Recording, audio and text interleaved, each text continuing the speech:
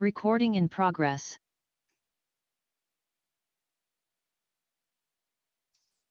What do we have, David? Looks like we have everybody here except for Supervisor Simidian. Already? Oh, yeah? And Coco's here too, apparently.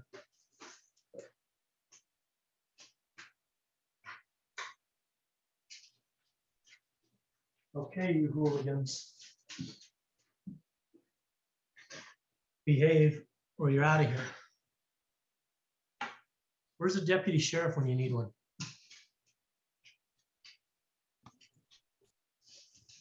Law enforcement isn't the only response, Mike. That's hard to tough talk.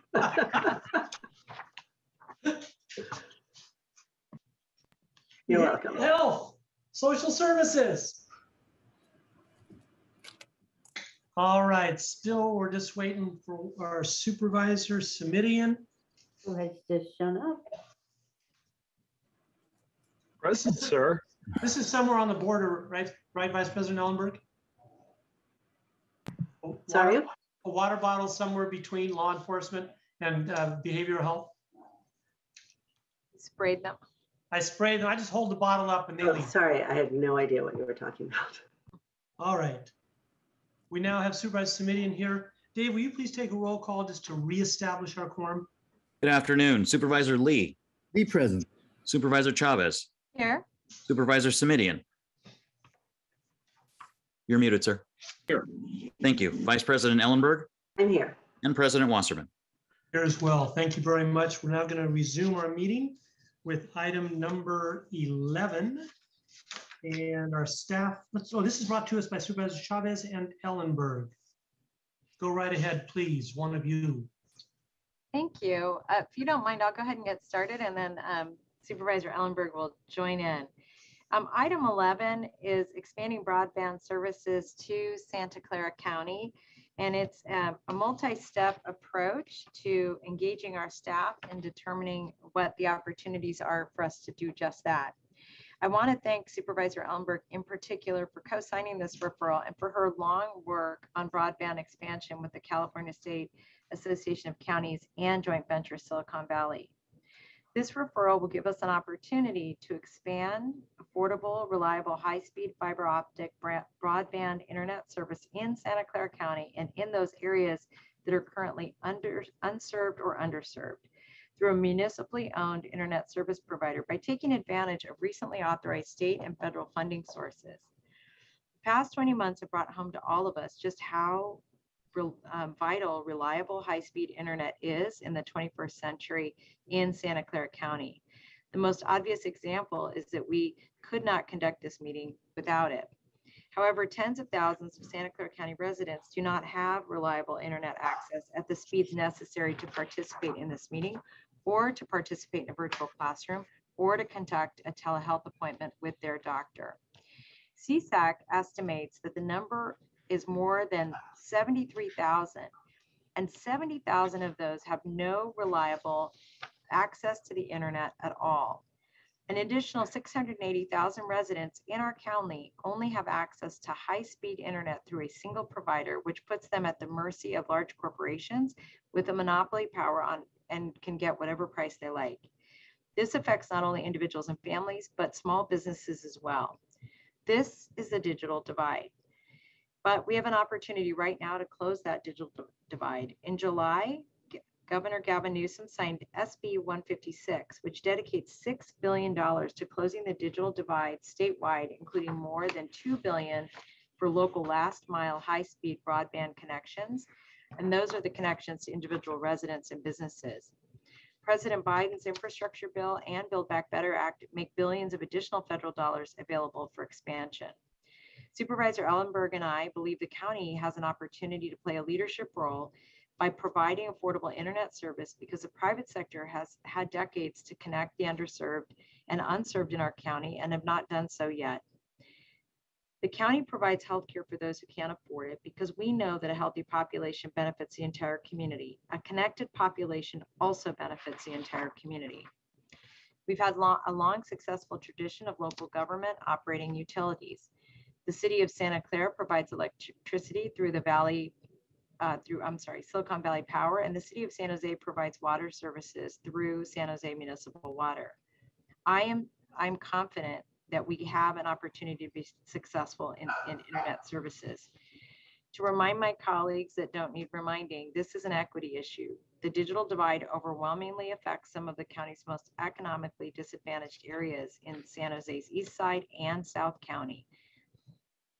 This is an economic development issue. In 2009, the city of Chattanooga, Tennessee opened a fiber optic internet service serving an estimated 364,000 residents. And according to an August 2020 study by the University of Tennessee, Chattanooga, between 2011 and 2020, nearly 10,000 jobs were created or saved, and $1.4 billion investment in startups, development, and taxes were brought to the region as a result. I'm confident that by going in this direction, we're going to create opportunities for our local community. And I'm going to turn it over to Supervisor Ellenberg. Super, thank you. Vice President Ellenberg. Thank you so much. And Supervisor Chavez, I assume you were making a motion to approve the referral. And if that is the case, I'm delighted to second it. And I want to thank you as well for your work on the California State Association of Counties, the CSAC working group on broadband. As a member myself of the exec committee of CSAC and the chair of the Urban Counties of California, we made it a high priority to get federal and state funding into our broadband infrastructures. I spent the better part of this past year advocating successfully to our state legislators and in the governor's office to invest $7 billion to actually close the digital divide. Supervisor Chavez's time on our broadband working group helped us to address some of the most serious issues that have led to the digital divide, such as the need to invest in a transformative public infrastructure project to build a statewide open access middle mile network, which would reduce the costs for all last mile projects, giving the state a bigger bang for its buck and providing this opportunity for the county to play a role. Here in the heart of Silicon Valley, where the digital divide is hidden in the shadows of big tech companies, this investment will stabilize our county's children and families. In a world where doctor's appointments and parent-teacher conferences are predominantly digital, this investment will ensure that all our county's children and their families have access to the supports that will help stabilize them and set them up for success. At the height of the pandemic, the board, in partnership with the County Office of Ed, worked to provide devices and Wi-Fi hotspots to students and their families to assist with distance learning. But we were only able to actually help the children if they lived or had access to areas where proper infrastructure was already in place. That concern led to my work with Joint Venture Silicon Valley and the County Office of Education to create several pilots in areas of District 4 with little to no broadband infrastructure. We erected antennas on 2 schools that provided Wi-Fi access for the surrounding neighborhood, and we are working on a 3rd. Projects like this move the needle, but they are isolated, they are not part of a larger system, and we need to do more. Proactive approaches like the one we're proposing today better ensure that our children will not only survive, but thrive and become productive members of our communities. Finally, I want to thank everyone that has shared comments on this item, especially school board members at our press conference yesterday who are advocating so diligently for their students. As a former school board member myself, I know what resources are available to districts and that your needs are a microcosm of county services. And I hope that the passage of this referral will move us forward in providing more direct services to our county's families. Using the state's financial resources to expand broadband is a public good that is both moral and practical, and it's urgent. The best time to close the digital divide was 20 years ago, but the second best time is now. I'm proud to partner with Supervisor Chavez on this effort and ask respectfully for our colleagues' votes and support. There we go. Thank you. Supervisor Simitian. Thank you. I am looking forward to supporting this measure in a minute. You know, an issue that is undeniably compelling. I think I just want to ask for a friendly amendment from the maker and the seconder, which is I want to be sure that we don't overlook individuals or households or even small businesses in other parts of the county where the need may not be quite so concentrated, but is nonetheless present. And these issues of equity are concentrated in some areas, but at the risk of stating the obvious, a disadvantaged family still needs what it needs, regardless of where it's located. So I would just like to ask if we could get one additional, admittedly run-on sentence, which is consideration shall also be given to, and options for consideration shall be provided for disadvantaged individuals, households, and small businesses, regardless of their location in the county, who face constraints in accessing affordable, high-quality broadband. And I don't know what that would look like. That's obviously why you all are making a referral to staff. Could be different technology, could be some program of financial support for economically disadvantaged individuals or households. But I just want to make sure that we're not unnecessarily and inappropriately constrained in terms of the geography. And that would ask that be a friendly amendment. Thank you. Supervisor Chavez? Yes. Thank you. Vice President Ellenberg? Yes, in fact, Supervisor Simitian, the areas where I have been working are in District 4, which I understand as a full district does not have the same level of need as much of East San Jose and South County. But in the neighborhoods in D4 that need it, they need it, and there are no other options. So I absolutely support extending this to wherever is needed. Supervisor Simitian, anything else? No, if that's agreeable to the maker as well as the seconder. And again, I'll just read the language for the clerk very quickly. Consideration shall also be given to, and options for consideration shall be provided for, disadvantaged individuals, households, and small businesses, parentheses, regardless of their location in the county, end parentheses, who face constraints in accessing affordable, high-quality broadband. I know that's a bit more work for staff, but it seems to me if we're gonna, wrap our arms around this big, hairy, audacious goal, we should make it a big, hairy, audacious goal in its full complexity, and appreciate the willingness to accept that as a friendly amendment. Thank you. Thank you. You got 2 yeses for an answer. Supervisor Lee.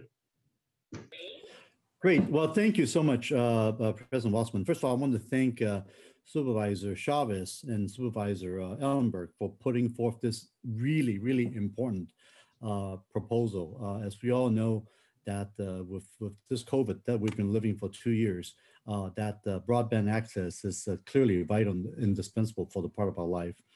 Now, I know that this referral already calls out for the county to work alone or with other local government and nonprofits on the service model. I want to also make sure that our own Santa Clara County Digital Equity Consortium, it's also involved in these efforts, as the missions is to utilize data to inform proposals for federal, state, and private sector grants that aid in the closing the connectivity gaps within the County of Santa Clara.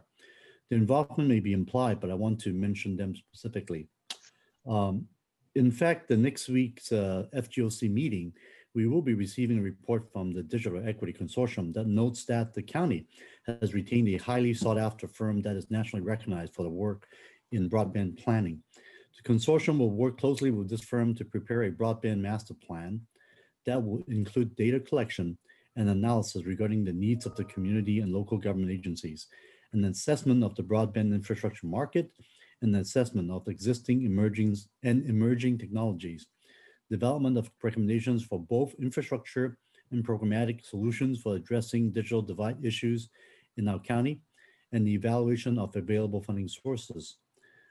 This consultant will also be able to provide the county with grant writing and project management services for broadband projects on an as needed basis. So that being said, do you think if this referral might also be folded into the consortium's work with the consultant on broadband planning so as not to duplicate efforts? Is that all right, Supervisor Chavez? I think the challenge is that I would ask our staff to take a look at that. And here's really what the challenge is. I don't know where they are actually in their process, but I think that Supervisor Lee raises an excellent point, which is we want to make sure we're utilizing all the resources that we have. And so I think our staff should actually absolutely speak to them. I will say that we have been working also, in fact, we have a staff person who's been working part-time with us, whose whole background is in this area. And we've been partnering with Santa Clara University. I see Catherine Sandoval, Dr. Sandoval is on our list to speak. And so I would ask staff at least to confer with them. And then when this comes back, to give us feedback on how if there's an opportunity for any kind of overlap. Great. Vice President Ellenberg, that all right with you as well? Yes, I appreciate the modifications by Supervisor Chavez and want to echo that we should absolutely consult and engage, investigate and talk with them, but I don't want to predetermine a consultant or predetermine any outcomes or pathways forward until we hear what administration has to say. Okay. Supervisor Lee, all right, good. Yes, thank you. All right, we've already got 4 votes that we know about. We've got speakers now jumping on. Let's give them 1 minute each. And speakers, you've already heard 4 people in favor of the motion. All right, Dave. One moment, please, while we get the timer up. Thank you very much. First speaker is Claudia Rossi. I've unmuted you. Please accept the unmute. You will have 1 minute to speak. The timer will start when you begin speaking.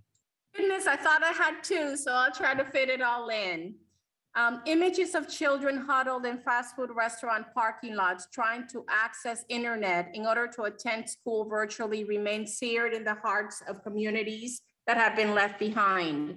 I stand in support of the families that have raised their voices to share stories of children who have abandoned their academic goals and those that now deal with declining health because they lacked what is a fundamental utility in today's world. I stand in full support and gratitude of this initiative, but I also ask that we engage with the migrant communities in South County to fully assess the digital divide. Thank you so much.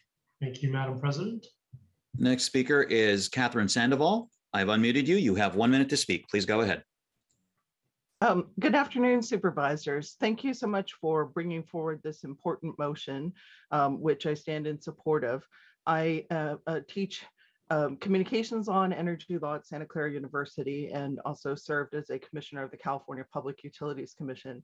And as a teacher in this county, I can attest to the problems with broadband access that our students face and our faculty and staff sometimes face. And improving broadband access is going to be important to equity, to the economy. By creating scalable networks, we'll be able to facilitate things like precision agriculture and other types of innovation that can help not only South County, but the entire county to become a hub of innovation. Because as was said before, infrastructure is physical. So we need the physical infrastructure in order to have the digital access and therefore the economic access and equity. So I thank you for your support for this motion. The next speaker is David Wu. You have 1 minute to speak. Please go ahead. Good afternoon, President Wasserman and members of the Board of Supervisors. My name is David Wu. I'm with the Santa Clara County Office of Education, and I serve as their Chief Technology Officer. As a representative for the SACOE, we are in strong support of this potential investment in public infrastructure. For the past several years, we've been involved in numerous projects around the county to address digital equity for populations and communities that lack the infrastructure for high-speed internet. We have 2 projects to describe that we've recently been involved with. We were involved with connecting the Arturo Ochoa Migrant Center to a remote section of Gilroy to high-speed internet, so that over 100 migrant students and their parents were able to connect to distance learning, do their homework, and access internet services. Another project has been a pilot project headed by our office to build a private LTE CBRS cellular-based wireless network connecting over 200 students and families in the Luther Burbank School District area. These are just 2 projects. In our recent work, we have been recognizing the importance of more public infrastructure and bridging equity gaps for our underserved communities. It's critically important areas where for-profits are not investing. Next speaker is John Horner. You have 1 minute to speak. Please go ahead. Thank you very much. Thank you, supervisors, all of you for your support of this effort. I'm John Horner, currently Vice President of the School Board at Morgan Hill Unified and former for 8 years President and CEO of the Morgan Hill Chamber of Commerce. So 2 very different perspectives, but both lead to the same conclusion. This is an area where significant public investment is required. I think back to Lyndon Johnson's early days in pushing for rural electrification at a time when electric utilities were over 100 years ago, or nearly 100 years ago, in the same place we are now. So thank you for the work, and please look for our schools as possible cooperating partners. We have more publicly owned sites than any other entity, and there are some real possibilities to cooperate in this effort, and thank you. Thank you. Next speaker is Catherine Hyde. You have 1 minute to speak. Please go ahead. Good afternoon. My name is Catherine Hyde, speaking on behalf of Community Health Partnership. Broadband connectivity is more than simply access to the internet. For Santa Clara County residents, free, low cost, and reliable broadband service will reduce barriers to telehealth and other services and improve the health and well-being of patients served by our community health centers. Thank you to the Board of Supervisors for moving to address the social and health disparities created by the digital divide. Community Health Partnership is happy to work with the county on these efforts. Thank you. Thank you. Next speaker is Rebecca Armendariz. You've been unmuted. You have 1 minute to speak. Please go ahead. Good afternoon, Honorable President Wasserman and Supervisors. Rebecca Armendariz, Council Member, City of Gilroy. The lack of internet access sufficient for reliable teleconferencing or remote learning is a serious equity and economic development issue, which is felt especially hard by our South County families, in particular those who work in the agricultural industry and work in the most rural parts of our city. The COVID-19 pandemic left us scrambling to provide the basic needs for these residents, and all the more desperately for those who are even more vulnerable. This initiative to provide fiber internet service to those that need it and essential for modern life will create jobs and is a true investment in our future. Thank you for supporting this initiative. Thank you. Next speaker is Devin Conley. I've unmuted you. You have 1 minute to speak. Please go ahead. Good afternoon, Supervisors. Thank you for allowing this time to speak, and thank you for bringing this ground-changing proposal to close the digital divide here in Santa Clara County. My name is Devin Conley, and I am the president and co-founder of the Digital Equity Coalition. I am also a trustee on the Mountain View Women's School Board. Internet access is a human right, and if there is one thing we have learned from COVID, it is that our community is only as safe and as healthy as the most vulnerable among us. You have heard not only from the members of the Digital Equity Coalition, but from school board trustees countywide that our students and their families need access to reliable, affordable, high-quality broadband to have a seat on the classroom and access vital services. I am thrilled to see this motion going forward, and I would especially like to thank Supervisor Chavez and Supervisor Ellenberg for their leadership, and Supervisor Simidian for his friendly amendment, which would mean that the 30% low-income students in my district are also served by this proposal. Next speaker is Marianne Dewan. Dr. Dewan, you have 1 minute to speak. Please go ahead. Good afternoon, President Wasserman, and thank you, Supervisor Chavez and Ellenberg, for your leadership, advocacy, and partnership. Deeply grateful for our long-term collaboration to address digital equity. Children and youth in the east side of San Jose, South County, in the Santa Cruz Mountains, and our migrant education camps do not have reliable access to the internet. Access to the internet is an essential service, as you've heard.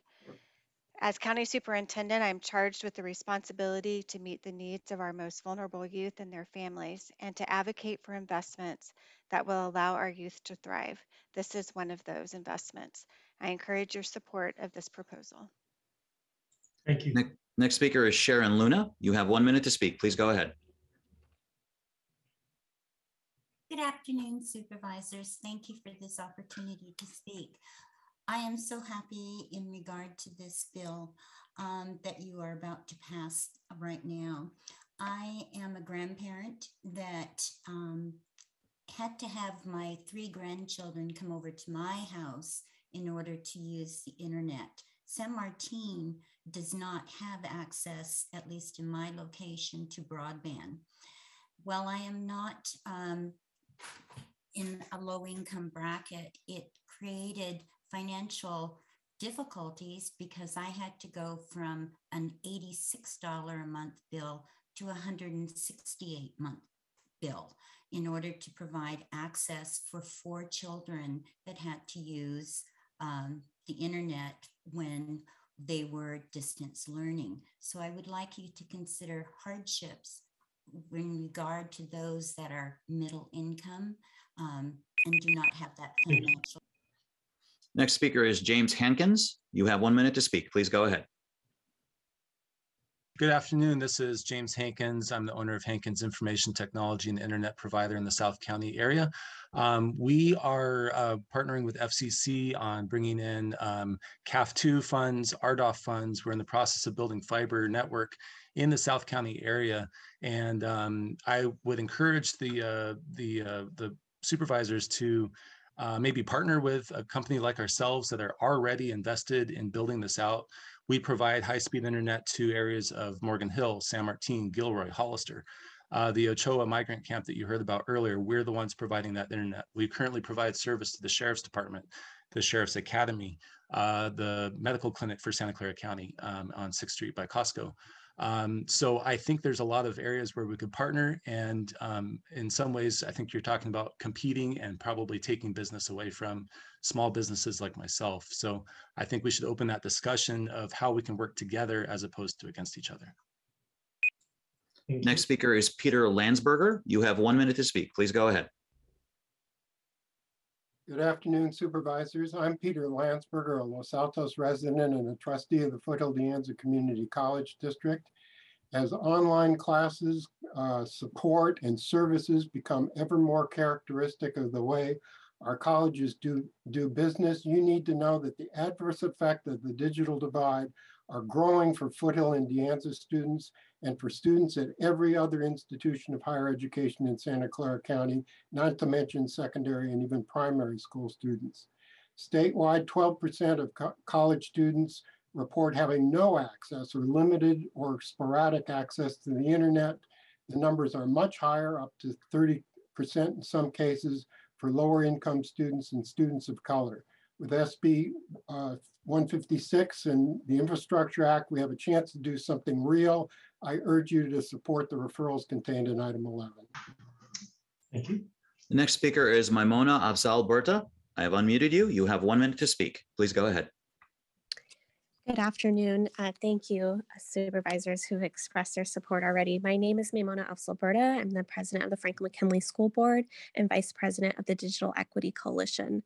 As a special education teacher in East San Jose, I've seen firsthand the struggle to help our students get access to internet connectivity and stay connected. I want to thank Supervisors Chavez and Vice President Ellenberg for your leadership on this item. As you know, the lack of equity has been a long-standing issue, and it gives me great hope to see our county leading to close the digital divide for our community and really expanding the long internet access. Your action today is going to help expand the vital resources that our families and residents need. So thank you again for your support, and I encourage you to continue exploring the options for our communities. Mr. Chair, the remaining individual with their hand up spoke on this item during public comment during the consent calendar. So that concludes our public speakers. Thank you very much for monitoring that, Dave. All right, we've got a motion. We have a second. We had 14 people all in favor of it. 2 other supervisors said they wanted to support it. I'm in favor of it as well, but let's take a vote anyway. Dave. Supervisor Lee? Aye. Supervisor Chavez? Yes. Supervisor Simidian? Aye. Vice President Ellenberg? Yes. And President Wasserman? Yes. Thank you. President Yes, Wasserman, Supervisor Chavez. Yeah, just real quickly. First of all, thank you to all the speakers who came out. And I do want to just lift up what James Hankins said, that, you know, we are going to be looking, I would be encouraging the staff for looking at public-private partnerships as well. And so I really appreciate him raising that. And I also wanted to say thank you to him for being in South County. That's for sure. I know of a lot of his work. All right, 12, 13, and 14, that was it. We go to our county executive. Dr. Smith, are you here, or Miguel? I'm here. I have a couple of things to update the board about having to do with COVID. As everyone is well aware, Omicron is in the county and spreading. I'm sure there's a lot more of it than we know about. We're doing our ongoing monitoring and genomics. However, consistent with the spread of Omicron throughout the state, the governor has announced a plan which will take effect tomorrow, requiring masking in all public places. I expect that will be the first step. I expect more restrictions from state as the situation continues to progress. At this point, it looks like Omicron itself might not be the disaster, but there are considerable concerns about other variants that will be coming our way because of substantially unvaccinated population nationwide And Dr. Smith, worldwide. if I may, for clarification, you said all public places. You're saying inside, correct? Yes. Thank you. Sorry. Listen, clear about that.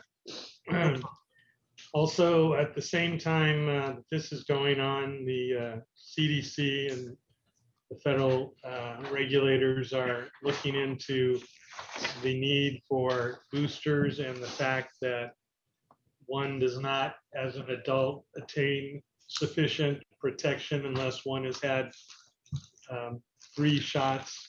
And so we're really encouraging everyone who's eligible to get vaccinated. This applies to adults, not to the children. We currently have about 42.5% of our residents, again, adults in the county who are eligible for boosters who have been boosted, and that's a good number. We're moving ahead with booster vaccinations and child vaccinations, as the board knows. And so we're continually concerned about getting the message out for everyone to get boosted who can be boosted.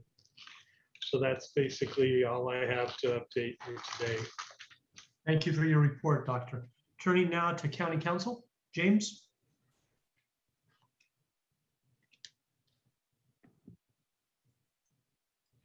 Oops, Supervisor Committee and Supervisor Lee, questions of Dr. Smith. Oh. James, just 1 minute, please. Dr. Smith, please come back to the microphone. Supervisor Smithian. Thank you, Mr. Chairman. And Dr. Smith, I just want to reiterate the concern I've expressed previously. Well, right now it's about the feedback. The concern I've expressed previously about our exhortations to the public for about the importance of a booster, but the then very challenging path towards getting a booster. I'll be asking at Health and Hospital about that issue tomorrow, Mr. Chair, since it's not an agendized item on today's meeting. But I wanted to sunshine it today and give staff, and not just the county executive, but the public health department as well, full notice that I'll be asking, what can we do to step up our efforts? And more specifically, what are the legal possibilities around some direction from the public health officer to private nonprofit providers who are not providing the booster in sufficient quantities to address the demand and the need. Dr. Smith, just want to make sure you have heard that and that you and your team will be prepared to respond to that tomorrow at the appropriate time on our committee agenda. Yes? Yes, we'll be ready. Thank you very much. Supervisor Lee, you had additional questions? Yes, thank you. It's similar to what Supervisor Simidian actually just mentioned. So as we have allowed 16-year-olds and above to get the vaccine since last Thursday, I immediately scheduled an appointment for my 16-year-old to get her appointment. And certainly there wasn't anything available in the North County at all. So the only appointment I was able to get immediately, and we were able to get it like within 24 hours notice, was actually in Morgan Hill at the DePaul Health Center. So we drove down there Saturday morning very early. And I have to say, that's actually my first time visiting DePaul. It's a great facility. People are very motivated. The services was superb. And we were able to get in and out there very, very quickly. So I just want to Have you enjoyed yourself in South County, Supervisor? Yes, Thank you. And I just want to say, give kudos to our nurses and all the workers at the Paul for all the good work that they're doing for our residents. So I just want to give some good news to pass along to thank our employees doing such great work. The issue of the Omicron variant is certainly very real, and different reports are coming out regarding the transmissibility being more than double of Delta, as what I just last read. So this is going to be very, very transmissible. So I think this is something that we really need to work hard as we could do in terms of wearing masks. I think one of the biggest problems we have, besides people unwilling to get vaccinated due to, I would say, different sources of news we're getting, is the fact that I think there is a bit of complacency being developed. Folks who have been fully vaccinated with 2 shots thinking that they're safe, but as we have learned, the waning numbers after 6 months or so, or even less, certainly is affecting the immunity going on. So I think it is so important for people to understand the need for getting the booster, and I will do my best.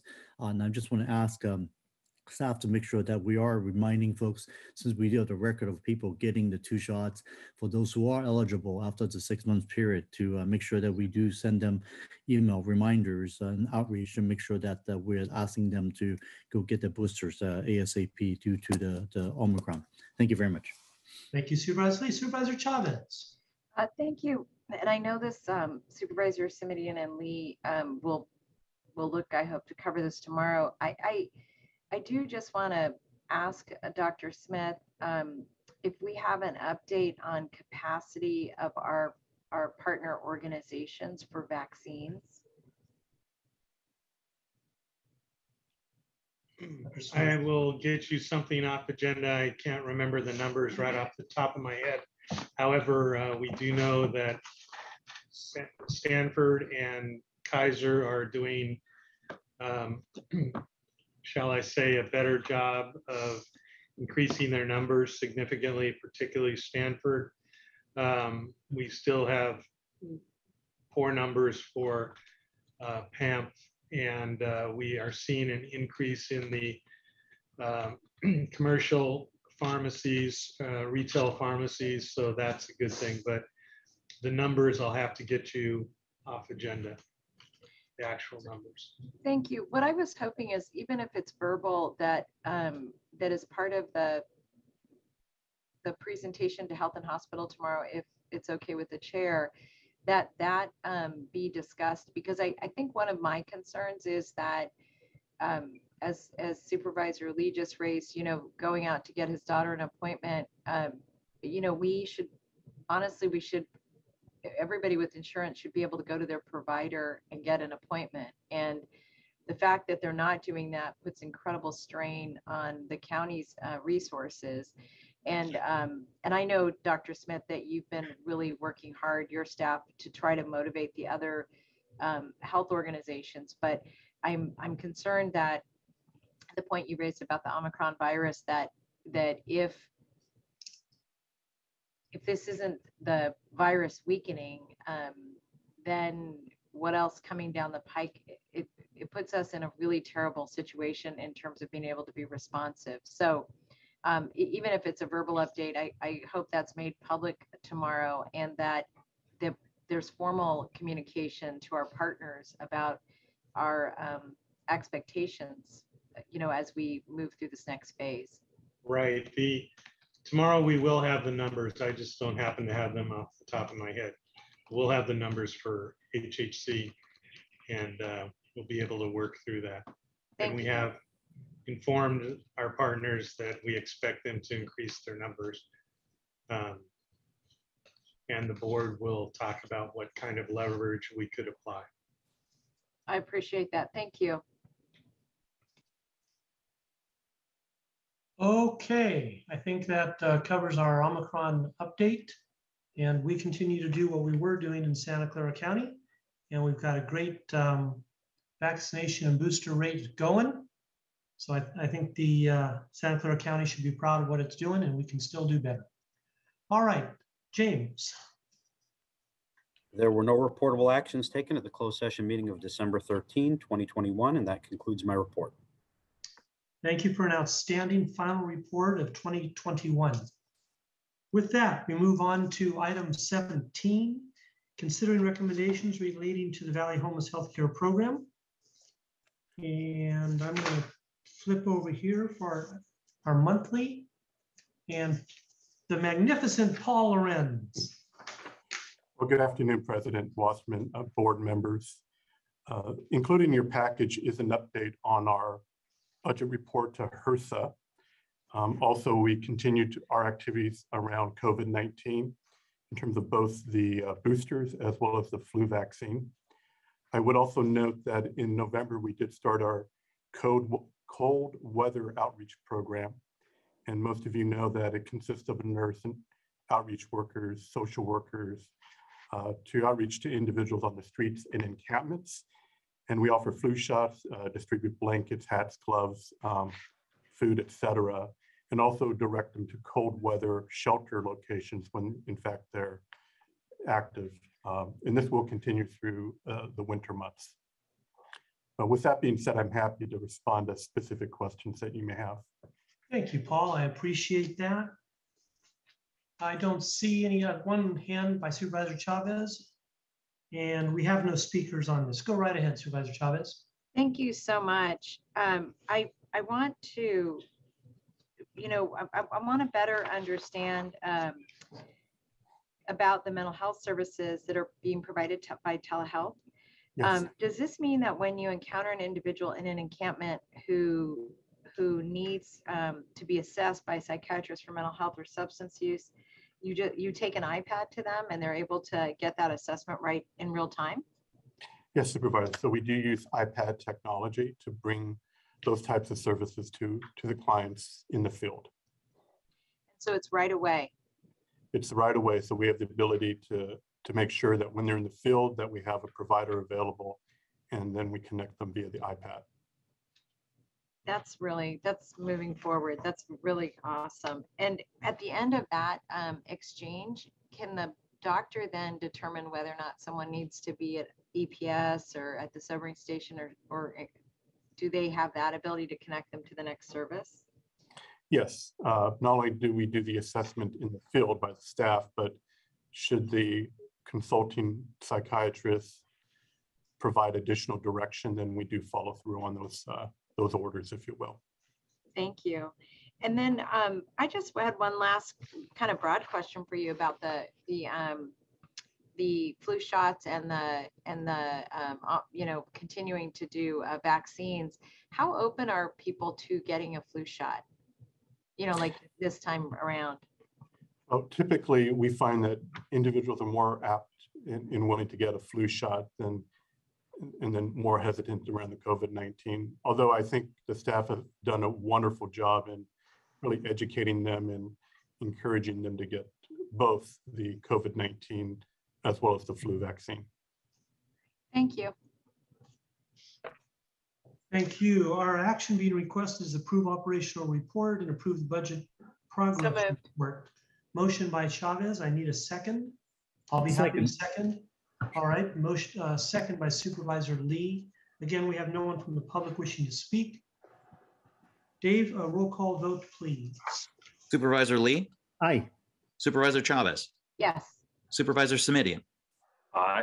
Vice President Ellenberg? Yes. President Wasserman? Yes. Thank you.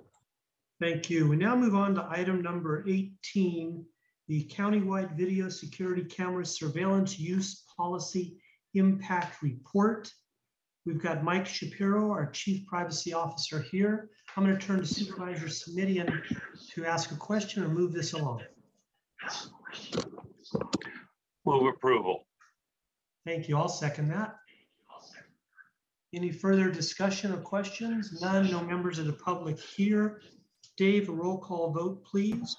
Supervisor Lee? Aye. Supervisor Chavez? Yes. Supervisor Simidian? Aye. Vice President Ellenberg? Yes. And President Wasserman? Yes. Thank you. Thank you very much. With that, we move on to item number 19. Oh, baby. A temporary housing solutions for justice-involved girls and gender expansive. We turn to our Chief Probation Officer for Laura Garnett. And I believe we also have, I do see Judge Catherine Lucero here, the presiding judge, and also a panelist. So I want to give her as much time as she may need to address the board. Chief Garnett, Judge Lucero, take it away. Good afternoon, President Wasserman and members of the board. We're happy to present this today. I believe we have, actually, I'm not exactly sure who's presenting, so I'm not going to pretend. I'm going to turn it over to Deputy Chief Mike Sims. And I'm here to answer any questions.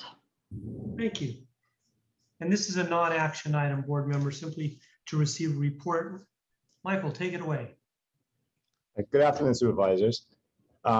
We're here to speak about at the June 22nd board supervisor meeting, the board approved a referral to administration regarding options for consideration relating to providing temporary housing solutions for juvenile involved girls and gender expansive youth.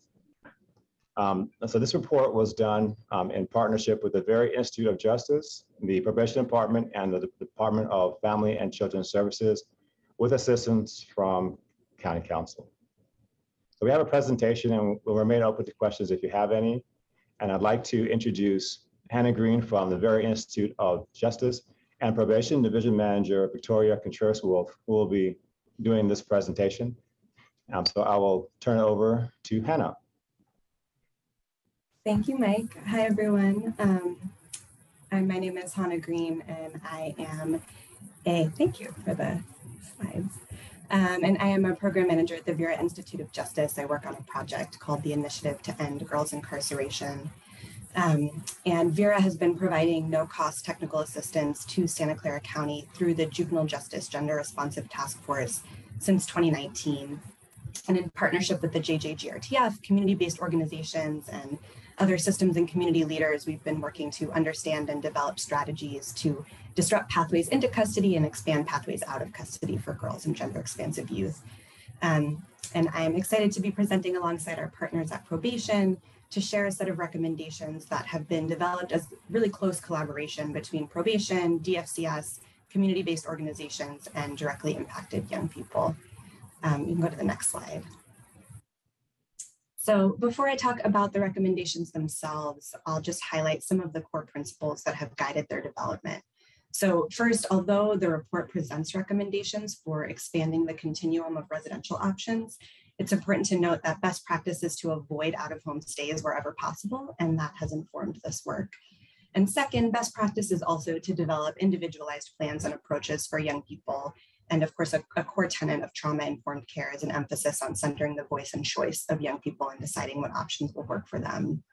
And finally, directly impacted young people and the community-based organizations that support them have been essential leaders in the development of these solutions, and they'll need to continue to be at the table to design and implement these models should they move forward. Next slide. So just a little bit of background. When Vera completed a diagnostic assessment of Santa Clara's justice system, what emerged really clearly from both the data collection and conversations with stakeholders was that there was a sizable population of girls who were being confined, not because of public safety concerns, but either because there were concerns for the girls' safety, maybe child welfare or trafficking related, or there wasn't a clear safe location to release that young person to. And so this report outlines two models of home-like residential care that are aimed at filling this gap by expanding the continuum and developing specialized gender responsive out-of-home options. So I'll describe each of them briefly, but there's much more detail in the report. So the first is a new 4 to 6 bed home-like residential setting with an emphasis on recruiting, training, and retaining staff, particularly those with lived experience in navigating government systems. And the second is a model to resource and support the informal networks of care that already exist within communities by partnering with community-based organizations that are deeply embedded in local communities to identify, recruit, train, license, and pay families who could hold beds and welcome young people into their homes on a temporary basis. And to support young people in accessing these models and adhering to that principle of avoiding out-of-home care where possible, the report also recommends a new process at juvenile hall intake that would activate a community-based organization that would work with probation, the young person, and their family prior to detention to identify a safe place for that young person to stay. And then, only if all other options have been exhausted, they would explain these new out-of-home options and provide warm handoffs and referrals that, to the option that works best for the young person. And we feel confident that the infrastructure and the interest is there among community-based organizations in the county to support both of these models. And as outlined in the report, we would encourage the county to consider a partnership model that would bring together at least 2 CBOs who could work collaboratively to design and run these. Next slide. So importantly, both of these options would be available to young people with different levels of system involvement, including in a purely preventive function. Both models would also be available via referrals from intake at juvenile hall in lieu of detention. And importantly, this family-based setting could serve as a temporary placement if a child welfare or juvenile justice placement is disrupted. We know that too often young people end up back in detention after running away from a placement, for example. Next slide.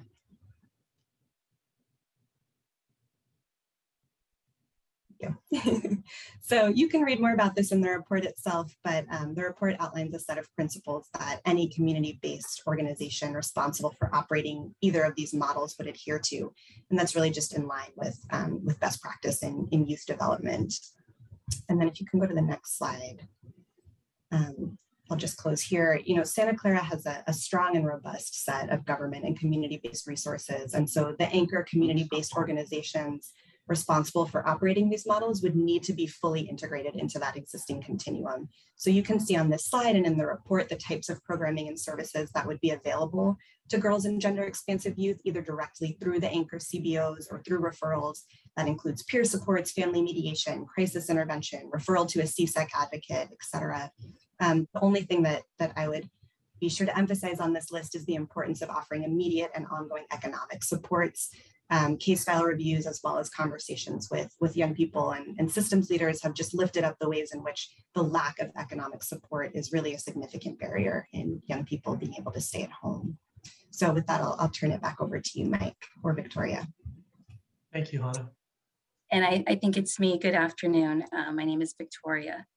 And in consultation with the Office of the County Council regarding laws, regulations, and licensing requirements relevant to the establishment of new residential solutions, the following 2 regulatory schemas were identified for the targeted population. And these are the Youth Homeless Prevention Centers and Resource Family Approval. Next slide, please. And slide 9 talks about leveraging our existing resources, and what we're talking about are wraparound services. And wraparound is a strengths-based planning process that occurs in a team setting to engage with youth and their families. The intent is to build on individual and family strengths to help families achieve positive goals and improve well-being. Family finding is focused on discovering and building connections for youth. In the discovery process, significant adults are identified and engaged as potential connections to help meet a youth's needs, including placement. Even if an identified family member may not be appropriate for placement, the goal is to engage the family member as a lifelong connection for the youth. Sometimes, after establishing those connections, placement and permanency become an option.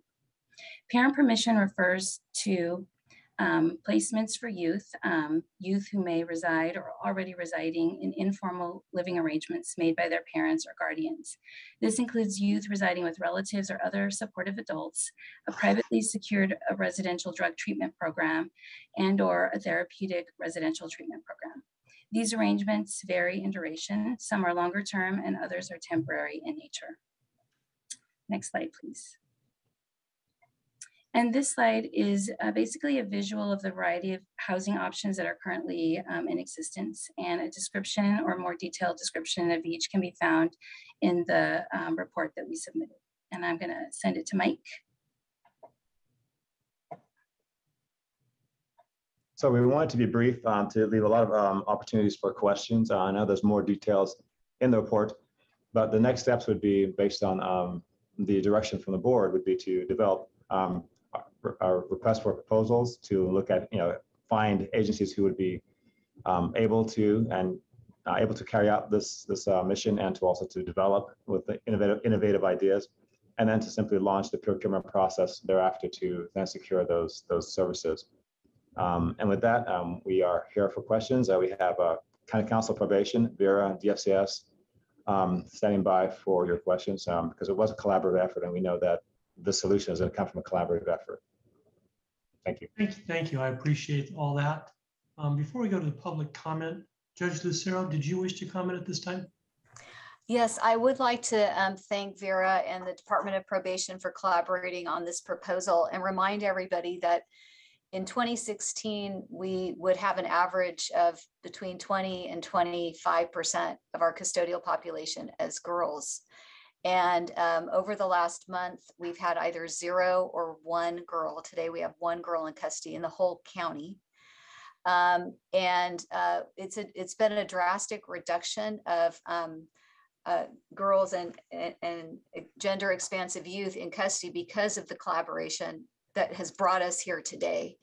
I just want us to remember that safety confinements for girls and gender expansive youth is kind of an oxymoron, because safety and confinement, that's the term that we've often used to keep girls safe from exploiters or from drug and alcohol use. And this is a national phenomena. It's not just us, but we're learning, and all of our stakeholders are at the table, including the district attorney, to learn more about how we can do that trauma-informed intervention. And it's working. And I'd just like to thank you all for helping us achieve a long-lasting getting to 0 with these proposals. Thank you. Thank you very much. Your getting to 0 is phenomenal. Staff members, board members, before I turn to you, just a little clarification. In the staff report, recommended action is to receive a report from the probation department, but there is more than that to this. And I thank Vice President Ellenberg for pointing that out to me. There are recommended actions looking for our approval.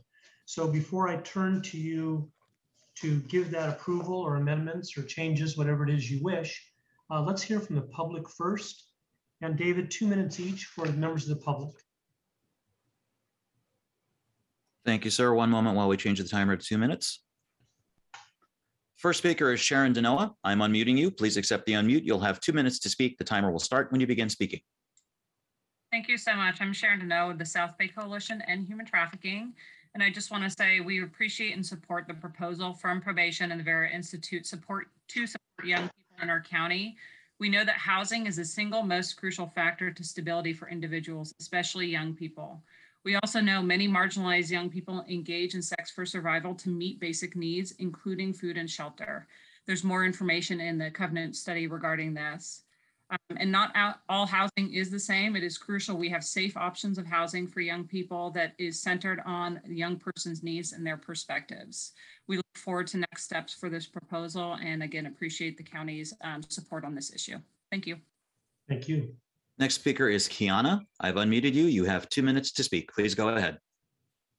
Hello, my name is Kiana Simmons. I'm the policy aide at the Bill Wilson Center, and I'm speaking in support of expanding the continuum of housing options for girls and gender expansive youth.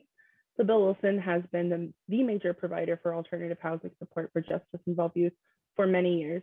And with that experience, we have seen how needed alternative housing options are. In the past year and a half, Bill Wilson has received more than 100 referrals from police and probation directly. This is a very important issue that we are thrilled to see discussed with our community and county partners. The Bill Wilson Center is committed to intersectional race equity, which includes finding alternatives to juvenile hall and any carceral approach that keeps youth locked up. The county's probation department, juvenile hall, and ranch's daily statistics show that overwhelmingly majority of the youth in detention are young men of color, specifically Black and Latino young men. This is a pattern seen across the nation, and the same is true in Santa Clara County. Up to 90% of detainees in juvenile hall are young men of color. Too many youth are being criminalized at increasingly younger ages and subjected to the juvenile justice system and/or the adult criminal justice system. This is particularly true for youth who are poor, youth of color, youth with disabilities, youth with mental health and substance abuse challenges, youth facing neglect, abuse and/or violence, youth in foster care, and LGBTQ youth. These youth are disproportionately pushed out of schools and pulled into unjust systems through arrest and incarceration, which exacerbates harm and increases the risk of abuse. All youth should have a childhood that provides the time and space for learning, mistakes, and restorative correction by caring adults and community members. We look forward to making these ideals a reality in our community, and we are supportive of this first step to do so. Thank you. Next speaker is Desiree Victor. I have unmuted you. You have 2 minutes to speak. Please go ahead. Thank you. So my name is Desiree Victor. I'm the site director at the Young Women's Freedom Center. We support the recommendations detailed in the report by Vera. We have made strides as a county to get to 0 girls incarcerated and are so close that it can happen. I want to defer to a quote from a young person that works here at the Young Women's Freedom Center. And it's, today's decisions are tomorrow's realities. Life is a collection made of choices yesterday. And I defer to this quote because today's decisions and the strides that we've made thus far to get to almost 0 girls incarcerated and do a lot of the historical harm of the system was because of the courageous decisions made by the county 2 years ago. So this decision today can impact the generations to come. So we hope that you support the recommendations coming out of this report. Thank you. The next speaker is Urbish. You have 2 minutes to speak. Please go ahead. Thank you very much to all the Board of Supervisors, respective judge, as well as the respective county staff. I wanted to mention about there was a lawsuit with regards to the Senate Bill 132 about the constitutional changes that is to be made by the bill that was introduced in the 2020. By the Governor Gavin Newsom, as it was to mention that the complaint was referred to that who transfer the female facilities by female or a non-binary pronoun such as she or they, and as well as to make sure that sometimes a transgender and LGBTQ community persons are also being defined and being transferred to a transgender woman, and also the transgender man being transferred to the women's prisoners. So thus the case that the lawsuit got unconstitutional and there were constitutional changes were made that the gender identity as well as the transgender LGBTQ community individuals, they are to choose that, you know, what kind of a person, or they're having the rights to where, you know, they are supposed to be living within the inmates, or what type of inmates, you know, they would be living with, and as well as to ensure that they have their own privacy right with this SB 132 bill. Also to ensure that, you know, I want to talk about there are numerous policies on preventing the discrimination of a gender identity and the gender expression. But in the country of Canada and in the Ontario province with the Human Rights Commission, they have a specific policy where they give the individual rights, whether they are transgender women or a man. They have the right set of standards set that, you know, if they wanted to choose specifically male to female or female to female, they have their own privacy right and a policy to be implemented that, you know, where they choose to live and how they choose to live with the type of. Next speaker is Joycelyn. You have been unmuted. You have 2 minutes to speak. Please go ahead. Hi, everyone. My name is Jocelyn. I'm a lead fellow at Young Women's Freedom Center. As a former system-impacted youth, I think our overall goal is to end all incarceration, and I support Vera's recommendation to the county. Thank you. Next speaker is Young Women's Freedom Center. I've unmuted you. You have 2 minutes to speak. Please go ahead. Hello, my name is Angelique, and I'm a self-determined advocate at the Young Women's Freedom Center. We know that implementing the recommendations detailed in the report would not only have a meaningful impact on the lives of girls and gender-expansive youth who touch the justice system, it would also push the counties towards achieving and sustaining its goals and ending girl incarcerations. We hope that you support the recommendations coming out of the report. Thank you. The next speaker is Arabella Guevara. You have 2 minutes to speak. Oh, I'm sorry, I won't be able to unmute them because they're using an old version of Zoom.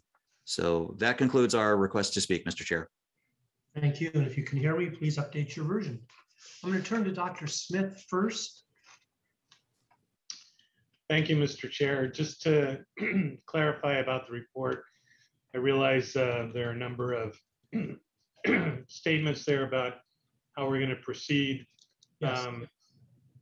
It doesn't really require action from the board specifically in the sense that This report tells you where we're going and how we're going to move forward. From an administrative perspective, obviously, you may choose to make a motion and reaffirm your commitment to what we're suggesting. But the reason the report doesn't have specific actions is because it was considered to be an information report telling you where we're going based on previous actions from the board. Thank you. No problem. I think you've told us where we are, which is wonderful. You're telling us where we're going, which is wonderful. You're telling us how we're going to get there, which is wonderful. So I'm hoping that our comments coming forward here will be wonderful as well. A lot of pressure. Vice President Ellenberg. Thank you very much, President Wasserman, and thank you so much to the staff for incorporating my feedback from the June 2021 meeting with Supervisor Lee's original wonderful referral. I'm pleased to see the substantive response to that feedback and the thoughtful recommendations. I'm absolutely in support of the report, but I have just a couple of questions and then some additional thoughts. First, does the department have an idea of which providers would be available for these 2 new specifically designed gender responsive residential options? And if so, can you share who they are? Supervisor Ellenberg, those would be RFP. So at this point, we couldn't identify who, but we would definitely RFP them. Okay, got it. So that's going to look like an open competitive bid process as opposed to single source. Terrific. Yes, thanks, Chief. I appreciate that. At this Friday's upcoming Children, Family, and Seniors meeting, the Office of Women's Policy is going to present on our agenda a proposed implementation plan for prioritized recommendations of the CDAW task force. The first priority on that grid is to create affordable, accessible, and safe housing solutions for women, emphasizing measures to address homelessness as a result of gender-based violence. This is also, I'm sure you all know, a high priority for our county. Multiple partners across agencies, including the Office of Supportive Housing and the Office of Gender-Based Violence Prevention, are working on strategies through the Housing Work Group. Does this align with the work of that group, and are you all talking to each other to ensure that there's a sharing of resources and no duplication of efforts? So I can start, and then for Chief Garnett, you can jump in. No, actually, I think Hannah, you would be a better person to answer because you're talking to everybody. Sure, yeah. I was just going to say we're in close contact with OWP and with the Office of Gender-Based Violence, and also with folks at the South Bay Coalition to End Human Trafficking, because there's also some work that's happening specifically looking at housing for C-sex survivors and just for survivors of trafficking and sexual assault in general. So we have been in close communication with them. I think that this aligns with the work that they're building, and also just making sure that we're not duplicating anything, so that this work kind of fits in and could take some of the place of thinking about what some of those temporary or crisis interventions could look like for C-sex survivors in particular, or for minors. That's great, Hannah. Thank you. It sounds like we are really moving away from segmenting populations for housing priority. And this really has the possibility to make everything a priority. So I really appreciate that. Sorry, just one more piece of that though. How does the Office of Supportive Housing work within these asks? Are they a partner as well? Well, I know that OWP, especially under Protima Pandy, met many times with Office of Supportive Housing when we were looking originally for a place for these young women and girls, when we identified them over a year ago as needing a place to be. And also we're hoping that the Young Women's Freedom Center at the time we might be able to locate a more permanent place for their agency as well. They are without a permanent location at this time. So I don't, the pandemic kind of changed the face of how we have been meeting and interacting and with our follow-up. And I know there was a change of leadership with OWP as well, but I know that they have been involved in discussions in the past. Great. Thanks so much, Judge Lucera. And I want to add my thanks to the Young Women's Freedom Center for providing support to young women, girls, transgender, gender nonconforming, and gender expansive youth. impacted by the juvenile justice system in our county since 2019 now. I also want to thank those that are working on the initiative to end girls incarceration at the Vera Institute of Justice, OWP, probation, and juvenile courts through the Juvenile Justice Gender Responsive Task Force for really working so well to better understand and disrupt pathways into custody for girls and gender expansive youth. Any efforts to divert youth from carceral institutions is overwhelmingly a good and needed thing in our communities. I hope that the programs at some point will expand to include all justice involved youth regardless of gender. And I look forward to starting that conversation as well. Thanks again. Thank you, Vice President. It's absolutely incredible. We only have one girl incarcerated right now. Supervisor Lee. Well, thank you, President Wasserman, again.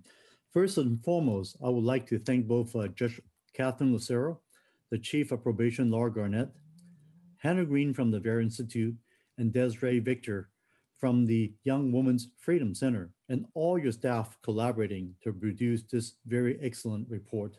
I know that staff from DFCS also played an important role as well.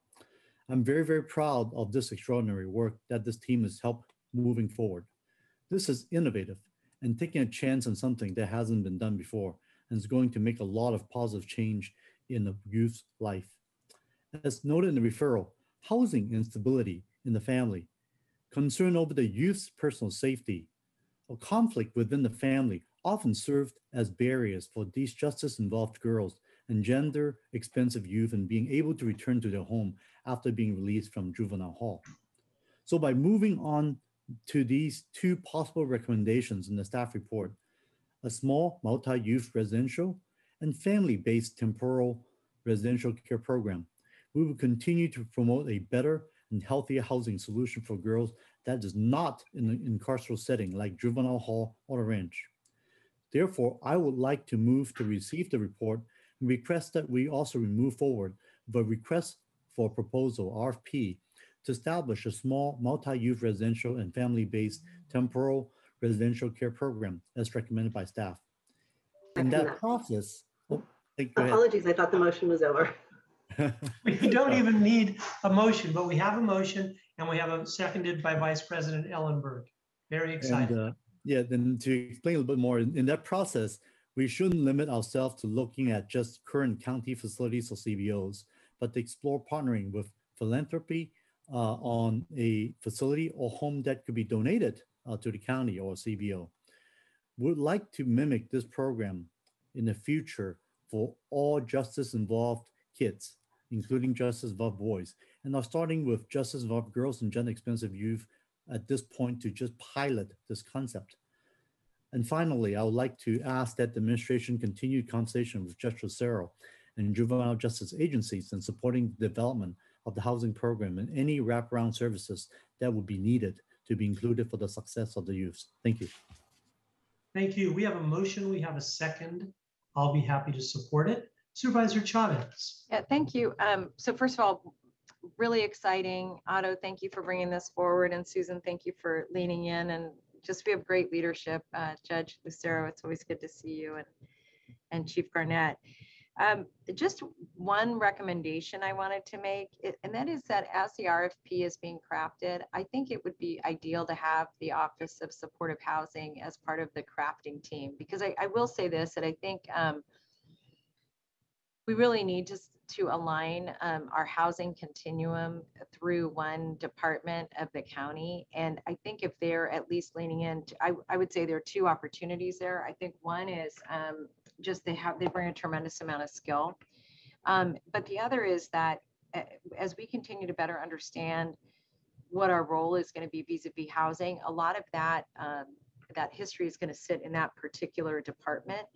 And I really also think that the work that we're doing around homelessness and housing is going to be critical to stay connected to this, because as my colleagues know, that tool, that instrument that we're using to look at risk assessment is going to continue to be evaluated and upgraded and updated, and that will have impacts on all different segments of the continuum. So I think if we could include them, that would be ideal.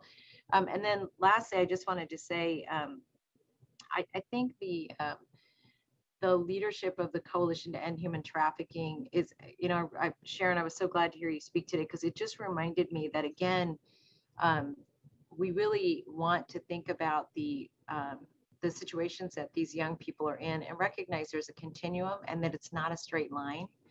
And that, and so having these partnerships with folks who are helping us understand the risk of this victimization throughout the process as young people are getting prepared to launch is very, very important for us to all keep our eye on, which I know is a current of what you all are doing, but appreciate all the partners. So thank you, and thanks for letting me lean in a little. Thank you, Supervisor. So we have a motion by Supervisor Lee, a second by Vice President Ellenberg. We have heard from the public, we've heard from the panelists. I don't see anybody else raising their hand. Mr. Leone, roll call vote, please, on item number 19. Supervisor Lee. Aye. Supervisor Chavez. Yes. Supervisor Simidian. Aye. Vice President Ellenberg. Yes. President Wasserman. Aye. Thank you. Item 20 was dealt with under and approved under consent. We now move on to item 21. We probably have our Deputy County Executive, Sylvia Gallegos, presenting. And this is the Title IX Compliance Audits and Community Engagement Next Steps. And this is informational as well. With receiving report. Mr. Chair, my apologies for the interruption. I think item 21 was placed on consent this morning. Oh, I missed that one. Okay, 20 and 21 and 22, correct? Correct. The only one I have left is 23. Then I see 23. 24 was consent, 25 and 26 were held, and no items were pulled. So we go to number 23. Thank you, David. You're welcome. And I go to 23. I'm sure Sylvia was freaking out somewhere. All right, 23, we have Paul Lorenz and Jeff Draper, options for the creation of a North County West Valley Health Center clinic in District 5.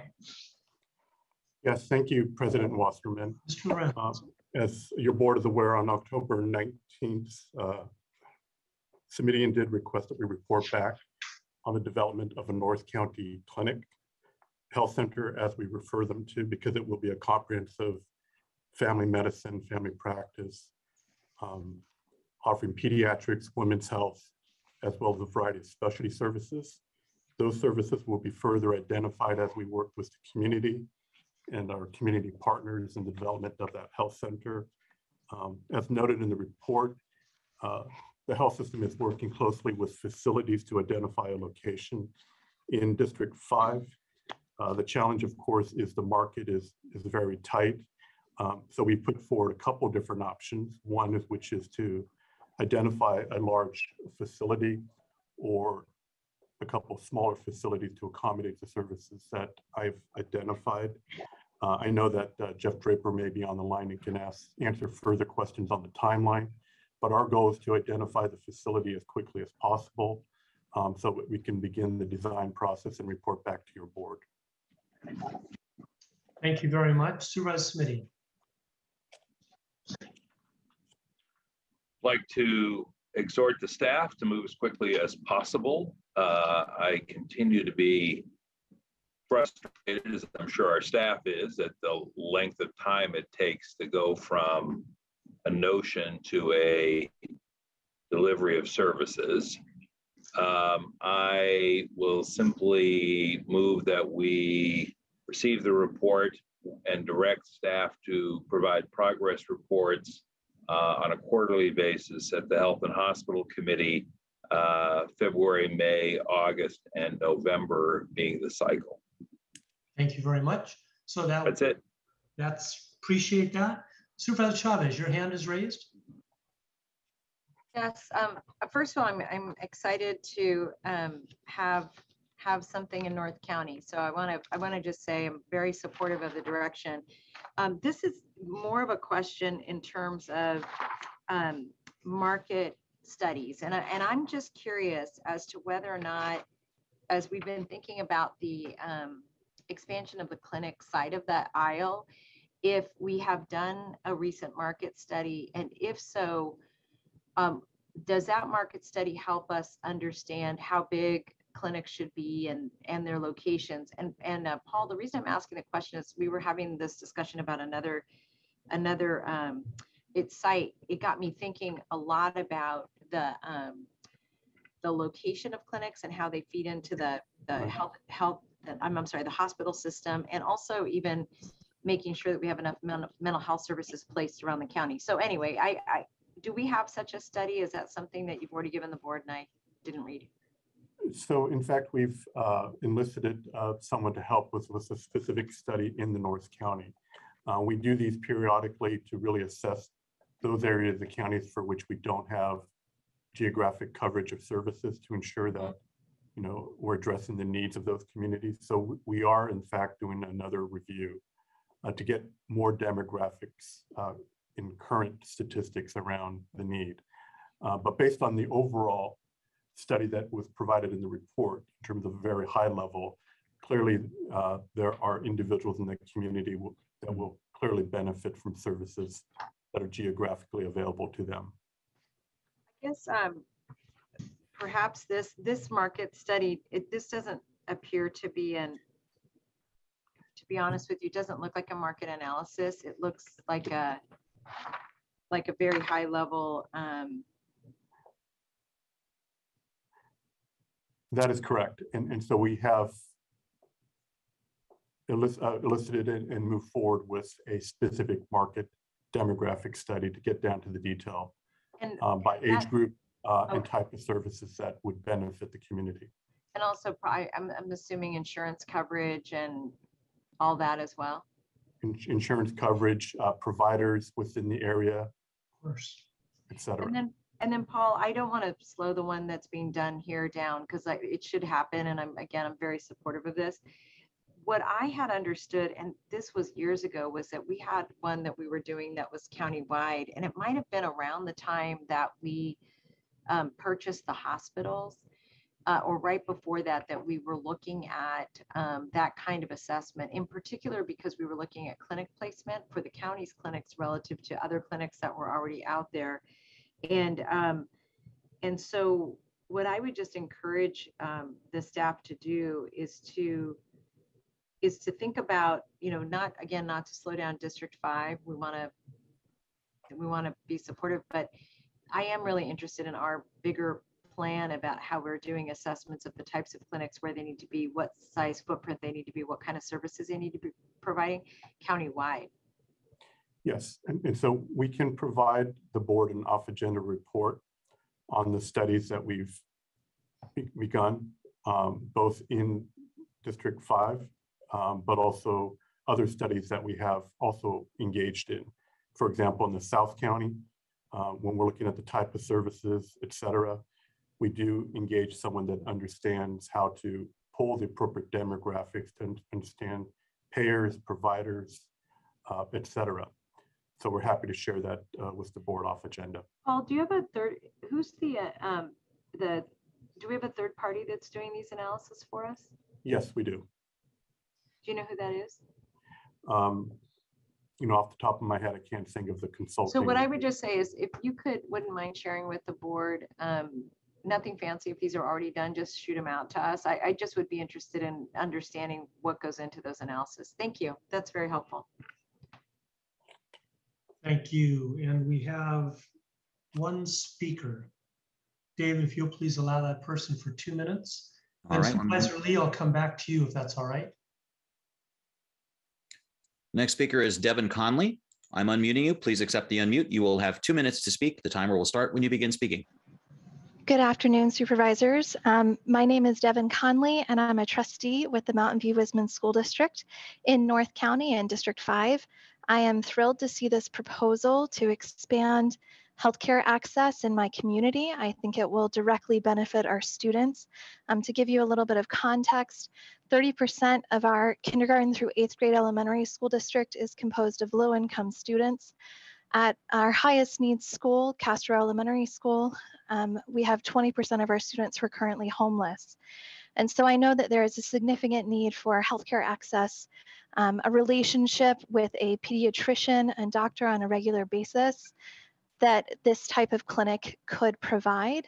And just a plug for how to push vaccinations forward, we have found that it seems that individuals and families with a direct, trusting relationship with a pediatrician or doctor, a medical home is another way to term it, are much more likely to get vaccinated because they're receiving that guidance from someone whom they trust. And so it's even more imperative that we have medical services and easily accessible clinics that are located near our low-income families so that they can get the information they need to also keep their children and our community safe. Thank you. That concludes our request to speak. Thank you. Supervisor Lee. Thank you, President Wasserman. I really don't have any questions, but I would like to take a moment to thank my colleague, Supervisor Smidian, for putting forth this important referral. The North County West Valley Health Center Clinic is certainly long overdue. This clinic will help alleviate so much of the burden and pressure, for example, at the VHC Sunnyvale, which is just within the D3 boundary closest to District 5, with an average wait time of being 22 days. 22 days, that really is not good. And that's what would turn people to use ER instead when they should really go to urgent care. The pandemic has also led many residents to receive healthcare services from the county, such as the COVID-19 tests and vaccinations. So therefore, as we prepare for the future of pandemics and any type of public health emergencies, it is certainly important to have a clinic in the North County West Valley area to protect and promote public health. As the study shows, additional 10 to 25,000 residents in District 5 would benefit from this opening. So I would say, let's do it ASAP. Thank you very much. Thank you. When I first read this, I saw District 5, and so I started thinking where in Los Gatos this clinic should go. But then I realized you were talking North County. All right, I'm with you. We have the report received. And David, that moves us down to adjournment. Fellow supervisors, our shortest meeting of the year. Nice to end it. Be our year-ending. Excuse me, Mr. Chairman.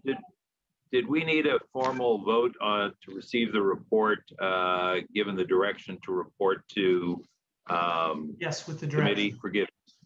Yes, thank you. Direction. So that's your motion, and Supervisor Chavez, your second. Thank you. Roll call vote, please, David. Supervisor Lee. Aye. Supervisor Chavez. Yes. Supervisor Smidian. Aye. Vice President Ellenberg. Yes. And President Wasserman. Yes, as well. Thank you very much. I want to wish all of you a healthy and happy holiday season. We'll see you around the 11th, I think, of January. When are we meeting next, David? January 11th, sir. January 11th. We are there. I want to thank all the supervisors, and more importantly, I want to thank all the staff of Santa Clara County that make our county run so wonderfully and be at the top of so many things and help so many people and still every single day strive to do it better. Thank you all very much. God bless. See you. Happy holidays. Happy holidays. Happy holidays, everyone. Be Happy safe. holidays. Thank you. Recording stopped.